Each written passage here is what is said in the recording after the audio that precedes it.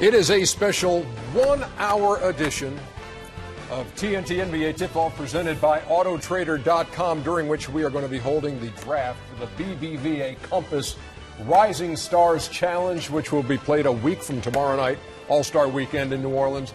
The GMs, Grant Hill and Chris Webber. So here we are in Studio J. You got those two, you got Shaq. You got Kenny the Jet Smith, you got Charles Barkley, and as if that were not enough, we got a real-life movie star in the studio with us. Samuel L. Jackson, happy to see you. Yeah. Here in Atlanta. And baby. returning basically to Atlanta. Morehouse man. Yes. That's exactly right. Good to have you here tonight. Thank you. Glad to be here. And RoboCop is coming out next week. Yes, it is. You know, something interesting. Anthony Davis put out a tweet a short time ago, Anthony Davis of the Hornets, saying that he knew how he was going to spend his night. Checking out an early screening of RoboCop with some teammates and team staff. Looking forward to it. Awesome. There you go. Big screening in New Orleans. And you said they have one in Boston, too, right? In Boston, as well. Yeah. So, very good. Awesome. You're a big NBA fan, man. You have been for a long time. Who's your team? I'm a Laker fan. We won a game last night. with four guys, actually five. Yeah. But Toronto Raptors were one of yours for a while. A huge Raptor fan. I was in Toronto when the team started, so I went to all their first games, and I got close to a lot of the guys and enjoyed the team. So I still support them. Isn't that a great city, though? Yeah. I have a question. We have two wannabe actors on the set here. No, wannabe. Which two? Charles and Shaq. No, Wait, I so got 14 movies. Have you seen both of their works?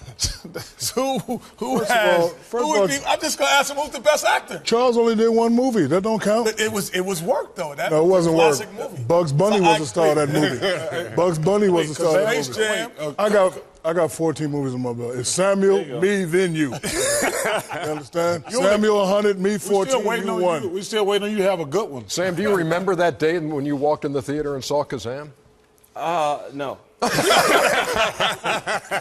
That's all right. But I do know he worked with Bill Friedkin. That's right. See, thank you. Blue that's chips. a huge plus right there. Oh, you know what? Yeah, that was a very good movie. I know what. See, I give you credit. I don't need your credit. Samuel, me, then you.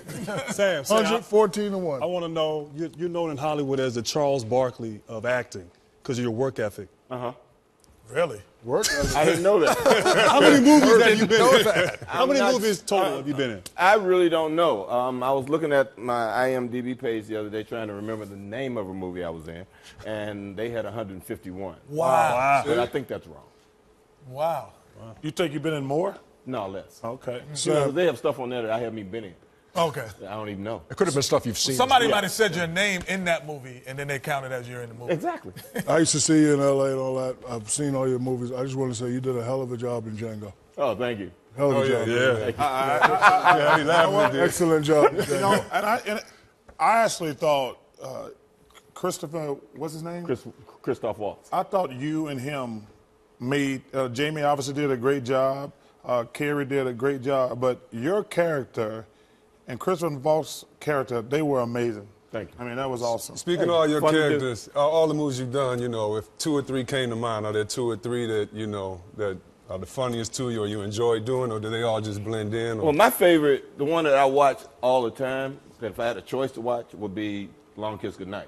Okay. Because I like action movies, and I had a great time doing that movie with Gina Davis. Yeah, that was a good one. I love that movie. We happen to have a clip of RoboCop, which premieres next week. Roll it.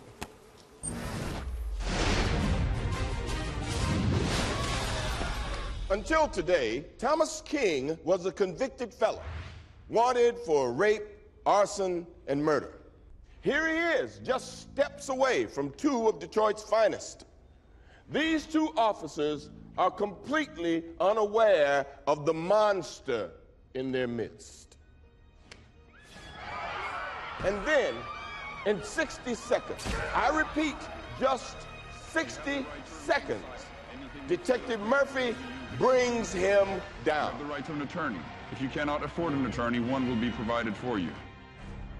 This, my friends, is the future of American justice. How many, like Thomas King, will pay for their crimes now that RoboCop is here? So there you see it on February 12th. Yeah. It premieres. What else can you tell us about it? What are you at liberty to tell us about the film? It's a great film, a great reenactment of a very famous film, directed by this wonderful Brazilian director, José Padilha, who's amazing, who did some great Brazilian films before. Now he's being introduced to this audience, and the young people in the film are really good. And Gary Oldman, Michael Keaton, really great stuff. And that's my imitation of Al Limbaugh. Let me ask you a question. I think all of us, we started as a little kid, little basketball players, and sometimes we've all had amazing lives and careers. And you shake yourself sometimes like, I can't believe this has happened to me. Do you ever sit back and say to yourself, like, wow, this is amazing, my career, my journey? Yeah, I do it all the time. That's one of the great things about this business is that I've been able to live out a fantasy. So when people say, well, why would you do a movie like Snakes on a Plane? I did a movie like Snakes on a Plane because that's the movie I would have gone to see when I was a kid. And I always wanted to see myself in that kind of movie. So that's my chance to be on a plane full of dangerous things. So I do cowboy movies, I do war movies, all the things that I liked. But one of the great, byproducts of doing those things is it puts me into contact with guys like you guys too. So I never would be standing in the studio talking to guys that I watched on TV that I admire playing a sport that I thought I could play and never could. But now I'm here talking to you guys, and that's really wonderful too. And I get to meet all kinds of old guys like Cagney. I was in his last film. I play golf with Sidney Poitier. Things like that don't happen to you unless you kind of put yourself in that right position. But like we were talking about Sherman and saying that he put himself in that place, that you go to school, like you were saying today. Stay in school. Do that. Why not stay in school? Then you can play pro ball. Or do the things that you need to do to put yourself in a position to succeed. And once you've done that, success is a byproduct of all the other things you've done.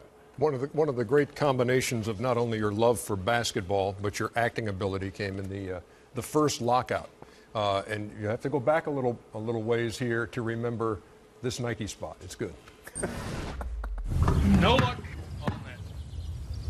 Oh! 3 guys playing horse. It's fantastic. You got H.O.? Is that right? H.O.?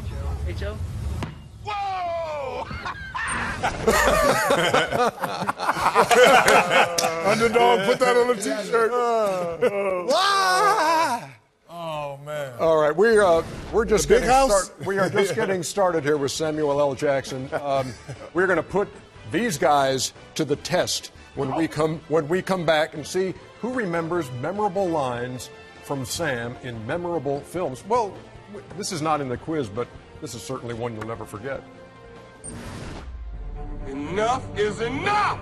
I have had it with these snakes on this plane! Everybody strap in! I'm about to open the window. Snakes on the plane! There you go. I got that one. I'm one up. All right, you guys are at the desk. All right. Oh, that's fun. All right. Awesome. 1 up already.